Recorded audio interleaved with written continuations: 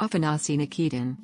Afanasy Nikitin, Russian, died 1472, was a Russian merchant of Tver and one of the first Europeans, after Nicolas de Conti, to travel to and document his visit to India. He described his trip in a narrative known as The Journey Beyond Three Seas, Kashtanye za Trimorya. The Voyage. In 1466, Nikitin left his hometown of Tver on a commercial trip to India. He traveled down the Volga River, and although he was attacked and robbed by Tatars near Astrakhan, he succeeded in reaching Derbent, where he joined Vasily Papon, the envoy of Ivan the Great to the Shah of Shirvan. At Derbent, Nikitin vainly endeavored to get means of returning to Russia. Failing in this, he went on to Baku and later Persia proper by crossing the Caspian Sea. He lived in Persia for 1 year.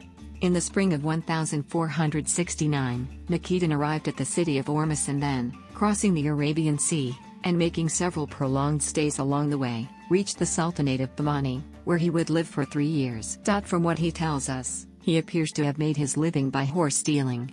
During that time he visited the Hindu sanctuary of Prawatum, which he called the Jerusalem of the Hindus.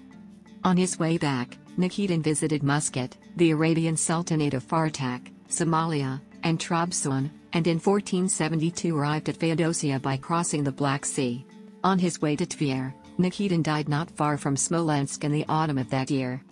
During his trip, Nikitin studied the population of India, its social system, government, military. He witnessed war games featuring war elephants, its economy, religion, lifestyles, and natural resources. The abundance and trustworthiness of Nikitin's factual material provide a valuable source of information about India at that time, and his remarks on the trade of Hormuz, Cambay, Calicut, Dabul, Ceylon, Pegu and China, on royal progresses and other functions, both ecclesiastical and civil, at Bahmani.com and on the wonders of the Great Fair at Prawatum, as well as his comparisons of things Russian and Indian, deserve special notice. Nikitin, Christianity, and Islam. After studying Nikitin's account, and especially his references to Islam, at the time much of India was ruled by Muslim sultans and there were considerable numbers of Muslim merchants living along the coast, particularly the prayers he transliterates from Arabic and Turkic into Cyrillic letters. Gail Lenhoff and Janet Martin speculated that Nikitin might have converted to Islam while in India. His loss of contact with Christianity and his life among Muslims, an apparent lapse from Christianity and conversion to Islam, bothered him, and he mentions this several times in his account. Indeed, he begins his account calling it his sinful voyage beyond three seas.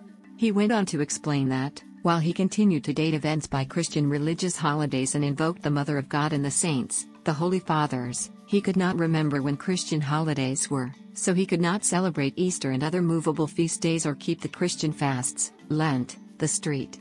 Peter's fast, the fast during Advent, etc. Thus, he kept the fasts of the Muslims and broke fast when they did. He also wrote that at Binder in the 3rd year of his journey he shed many tears for the Christian faith. Very near the end of his account, he wrote of his wish to return home and to the Christian faith. I, Afanasy, a damned servant of Almighty God, maker of heaven and earth, pondered over the Christian faith, the baptism of Christ, the fasts established by the Holy Fathers, and the apostolic commandments, and I longed to go to Rus. Yakov Lurie, an editor of Nikitin's journey, sees his conversion as doubtful, pointing out that a circumcised convert should be persecuted or even put to death in Rus, so if Nikitin had indeed become a Muslim, he would have avoided returning to his country, while in fact he died on his way back in Lithuania not far from the Muscovite border. Nikitin in modern memory. In 1955, the local authorities of Tver erected a bronze monument to Afanasy Nikitin on the bank of the Volga River. The sculptor was Sergei Orlov. There is a folk legend that this statue was raised because Nikita Khrushchev, upon visiting India, told Prime Minister Jawaharlal Nehru that there was a statue of Nikitin in Russia when in fact there was not. Nehru had asked if the Russians had honored the first Russian to visit India. So as not to be proven a liar, Khrushchev phoned back to Russia demanding that a statue of Nikitin be built immediately, before Nehru's state visit to Russia. The statue was featured on a Russian postage stamp in 2005 commemorating the 75th anniversary of the establishment of the Tver region, Oblast. Nikitin was also featured on a coin commemorating the 525th anniversary of his journey. In 1958, Mosfilm produced a film entitled The Journey Beyond Three Seas with Oleg Strizhenov cast as Nikitin. In 2000, a black obelisk was erected in Nikitin's honor at Redonda, 120 kilometers south of Mumbai, the probable location where he first set foot in India. In 2006, the Indian organization Adventurers and Explorers, with the support of the Embassy of India in Moscow and the Tver Regional Administration, sponsored a Nikitin expedition, in which 14 travelers set out from Tver to retrace Nikitin's journey through Russia, the Middle East, and Central Asia to India. The expedition lasted from November 12, 2006 to January 16, 2007. The Indian newspaper The Hindu filed several reports on the expedition's progress. After reaching India, 2 members of the expedition set out in March 2007 from Mumbai in SUVs to retrace Nikitin's travels around India itself. The Afanasy Nikitin seamount in the Indian Ocean is named in his honor. In culture, rock band Aquarium composed a song Afanasy Nikitin Pugi. Power metal band Epidemic composed a song, Kashtan E za Trimoria, Walking the Three Seas, about Nikitin's writings. A brand of Tver beer, Afanasy, is named after Afanasy Nikitin.